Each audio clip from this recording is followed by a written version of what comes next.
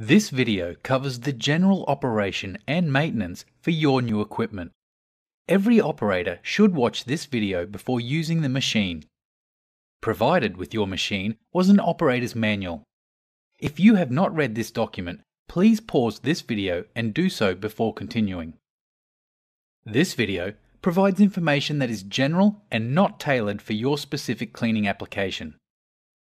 It does not take into consideration the health and safety risks specific to your application. Due to the many and various cleaning applications, the manufacturer, importer, distributor, or seller of this equipment is not responsible for its performance. So, let's get into it. Hello, I'm Dave from Alpha Clean. My goal today is to make your job as easy as possible. What we have here today is the Columbus floor scrubber. Model is 55BM40. So this machine is a 50 centimetre scrubbing path. BM stands for it's battery operated and motor driven. So this machine has got traction drive and it's a 40 litre tank capacity. So we've got two tanks on it obviously. We've got a 40 litre clean water solution tank and then we've got a 40 litre waste tank. So on the top of the machine we've got our waste tank. This is where all our wastewater goes. As we lift this up, we've got full access to our batteries. Now we run gel batteries in this machine, so there's no acid. They're a maintenance-free battery. So there's really no reason for you to access in here except for to check battery terminals. Keep an eye on our vac motor, which we need to just sort of keep an eye on and make sure we don't get any moisture in the vac motor. But this here is what gives us access to our battery compartment. So this machine comes with a built-in charger, so it's built into the machine. We've got our cable here which we can unwind off the machine. It just needs to be plugged into a 10 amp power socket, so just a standard plug. So if we plug that machine in, on the life of these batteries we work on around a 3 to 4 hour run time, and then we work on a good 8 hour charge time. Sometimes it will need more than 8 hours, so we can charge it up overnight. It's a trickle feed charge and the charger will turn itself off once it's fully charged. Got a series of lights here which will tell us how we're going as far as our charging. So if you have a look at our far left light here, if it comes up red that means that there's a fault. So you need to unplug it and re-plug it in to take away the fault. If it's still there, please contact Alpha Clean. If not, your lights will go from orange through to a green light which tells you it's fully charged. So with your clean water, this here will tell you how much water we have in the tank, and also if you want to empty your clean water, it's a matter of emptying it out of this hose. So to put the clean water in the machine is a matter of putting it into the front section here, either by a hose or a bucket, and the same as any chemical that you want to use with the machine will go straight into the front section here. Any advice on chemicals, don't hesitate to contact Alpha Clean. Please note, like any floor scrubber, we recommend that you don't have a chemical that foams too much because this can create issues, especially for the suction motor. So on the vac motor, what we have is as the water comes up, we've got a ball float. So the water will come up and pick up the ball to block off your suction. But as we know, foam is a lot lighter than water. So our water level may be down quite low. Our foam will come up, will not pick the ball up and could end up into your vac motor. So please note if your vac motor it does fail due to moisture, this would not be covered under warranty. So also in here we've got a filter for your vac motor. This needs to be checked after every use. You need to pull this out, clean it. It can be cleaned under a tap, rinsed out. We recommend then maybe keep it aside overnight before putting it back in. Make sure it's fully dry before we put it back into the machine. So if for any reason this has got a bit moist and we feel we've got a little bit of moisture in there, one thing we do recommend is then just turn our vac motor on, which I'll show you shortly, and let the vac motor run for about 30 seconds without any filter in here, and that way it'll burn out any moisture that may have got into your vac motor. Because this machine works on a vacuum system, so we want to make sure we have the seal on our top tank is clean at all times. Because please note, if this tank is not sealing properly, you will lose suction. So just make sure that when you clean your tank out, which we recommend hosing the tank out after each use, we just make sure this seal is clean and not damaged. So to empty our waste tank, this is our waste drain hose, just to be removed. We can easily kink the hose, remove the cap, and then release the water. Please note that when you put it back, we make sure this cap is sealed. Once again, if that cap is not sealed, it will reduce the vacuum and the suction you have on the machine. So what we have here is our suction hose. So obviously it can be easily removed from the machine. This hose over time can block up. You can always get something caught in there, which is obviously going to restrict the water from coming up into the machine. So this is something you want to keep an eye on. You can easily remove it, run a hose through it, clean it out, and keep this clean at all times. So the squeegee on the machine is the next point we want to discuss. Now this is very important in view of giving you a very dry floor. The Columbus are very well known for how dry they leave the floor. It's got a very heavy duty squeegee assembly. So this can be easily removed by removing the hose. We've got two levers here which can be easily unscrewed, and the whole assembly can then come off. Now what will happen is as the machine gets used, this edge on the side here will round off and then obviously start to leave some water behind. This, as you can see, it's got a series of wing nuts. These can be easily removed. We can end for end it and wear the other edge. Then we can flip the squeegee upside down and use the other side. So you can get quite a good life out of these set of squeegee blades. Please note we do have a few different types of squeegee blades. So if for some reason they've worn out a bit too quick, or feel free to contact Alpha Clean to discuss other options we do have. We also recommend keeping it actually clean, so you want to try and pull it off regularly. You will get a build-up of rubbish, bits of fluff and hair that will get caught up in here, which needs to be inspected and cleaned after each use.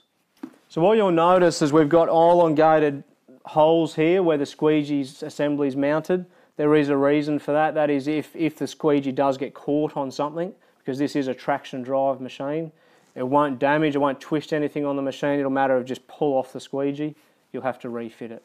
To raise and lower your squeegee assembly is just on this handle here. So very simple, just a manual operation. It's either down when you're using the suction, or you can lift it up. To raise and lower your brush deck is on this foot pedal here. So this is done by your foot operation. Very simple, it's a matter of twisting it sideways, drops your brush deck, and then to push it down, it raises the brush deck. So with this machine we have plenty of options as far as brushes go. We've got a series of different grade brushes, and then we also have the pad holder, which you can run a whole range of different pads. So feel free to contact us in view of us recommending what would be best suitable for your application. Now to remove your brush, we have a brush skirt here, which is to help restrict the water from flicking out too far from the machine, so that can be easily pushed aside. To remove the brush, we simply turn it as though it's in an anti-clockwise arrangement. Just turn it round, the brush will drop off. So what you'll notice, we've got the shape of a spigot here, which is our drive system underneath the machine. So it's a matter of lining that up with it and then twisting it back on the machine. Very, very simple. One thing I'd recommend is make sure that when you're doing it, you hold the brush in the middle, not to one end, because if you don't hold it flat, you will struggle to get it on. It's a matter of grabbing it each side. So we slide it under the machine, grab it each side, and then just twist that on. We do recommend you pull the brush or pad holder off after each use to clean it, because you never know what may be caught into it. There could be some staples or a nail or something that could damage the floor, so we do recommend pull it off after each use and clean it. So with the pad, obviously this can be cleaned, hosed off. Once it wears a bit, you can turn it over. To remove it, we've got a centre clip here. Now there are a few different style clips, so just to be aware of that. There is one option where you just need to unwind it. It's just like a screw clip. This one here has got a different type of clip arrangement where we pull those pins in and then the clip pops off. And then to re-put this on, it's a matter of just pushing it on and it'll clip into position, just like that. So please note there are a few different types. You may end up getting the one that's a twist clip. So for ease of operation, we can adjust the handle by unscrewing these side knobs. We can then adjust it to whatever height is suitable for the operator. To go through the running of the machine, we've got our ignition switch here, so we can turn that's off and then on. When it's on, we will have the little orange light. Now one thing I'll make clear is we do have a drive switch here. Now please note that this drive switch needs to be on, otherwise the machine won't drive. The main reason this switch will be turned off is that if you have to freewheel the machine to push it, it'll make it easier to push. While we're here, we've got our dial for our water control, so we can adjust how much water we put onto the floor. It's just a manual water dial. Then we've got our circuit breakers here. So for any reason the machine stops, whether it be the brush head stops or the drive, that's the first place we want you to check, is that the circuit breaker hasn't popped out. You can just simply reset that by pushing it back in. The other controls on the machine, we've got our battery indicator light at the top here. So as you'll notice, it's on green. It'll then go orange and then red. There's only 3 lights. Please note that orange is not a halfway point. Orange is like your fuel light in your car. So when the orange light comes on, it means finish what you're doing and get it back on to charge. So we've got our vacuum motor on this switch here. So by hitting this on, it'll turn your vacuum motor on. This switch here then turns your brush head on. Now when this brush switch is on, the brush won't activate then until you drive the machine. So until we go to move forward. Then when we let go of the drive lever, the brush head then will stop spinning. So if you walk away to move a wet sign or walk away to move something, the brush won't continue to spin on the floor. Then what we have here is a speed control dial. So this here can control the actual speed. That's the driving speed of the machine.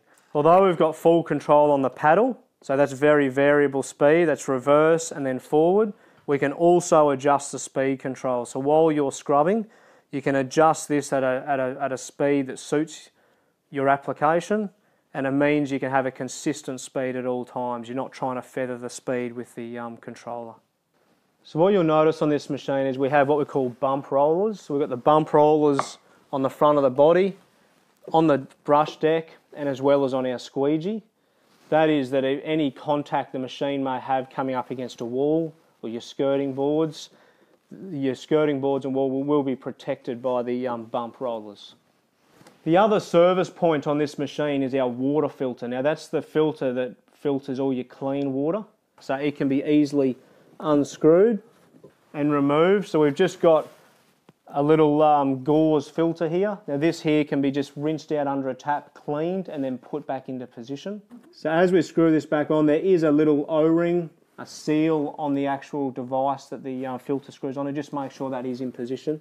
Otherwise it will continue to leak water. So this is a service item that would be serviced when we service the machine. However, if you do notice you're not getting enough water on the floor, this is somewhere that you can check. As you'll notice, our brush head is slightly off-center. On the right-hand side, we've just got the one roller. So it's off-center so that it allows you to get right up close to the wall. As you can see, the 55BM40 Columbus scrubber is a very easy machine to operate and maintain. If you have any questions, don't hesitate to contact Alpha Clean. Thank you. Thank you for your time, and we hope this video has been helpful. Remember that regular maintenance of your machine is recommended to optimize its life cycle.